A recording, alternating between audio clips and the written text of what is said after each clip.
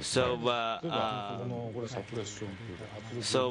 you know, I mean, of course, it is bad. I mean, we are under the accident. We are.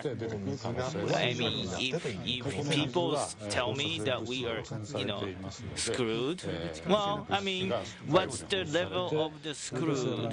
Yeah, of course. If people said Japan is screwed, well, we could say we are. You could say you're screwed if what the level you're going to talk about.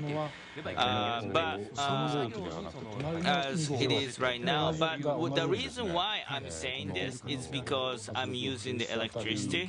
I've been enjoying the luxury of the electricity, and I didn't really complain about the use of the nuclear plant.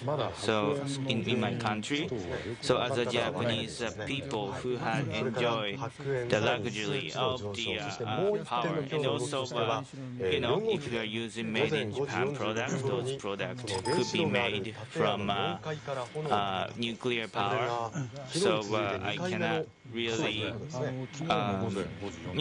Sometimes in order to get the convenience, you do pay for this sacrifice. So I do. So I do accept the kind of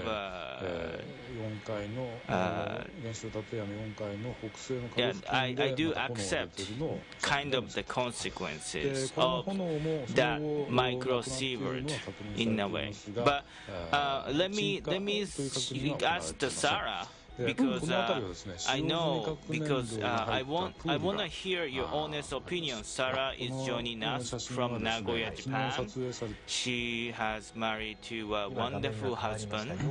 I met him. He's so nice, Japanese. Yeah, and then I'm so envious that you found him, and then seeing your Facebook picture. Some of your Facebook picture was so like shocking to me. Oh my God, you guys so in love. The kissy. Yeah, so yeah, but I was so surprised that your husband let you post those pictures.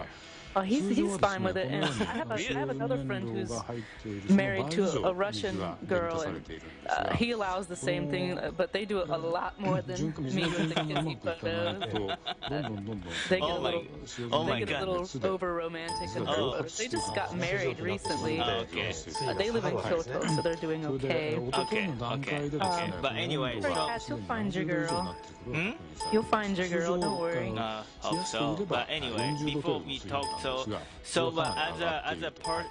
a foreign person married to a Japanese, living in Japan under this fear, before you joined Yokoso News and didn't know about this situation, what would you react? And what would you react to the people keep calling you, Sarah, you should get out of the country now?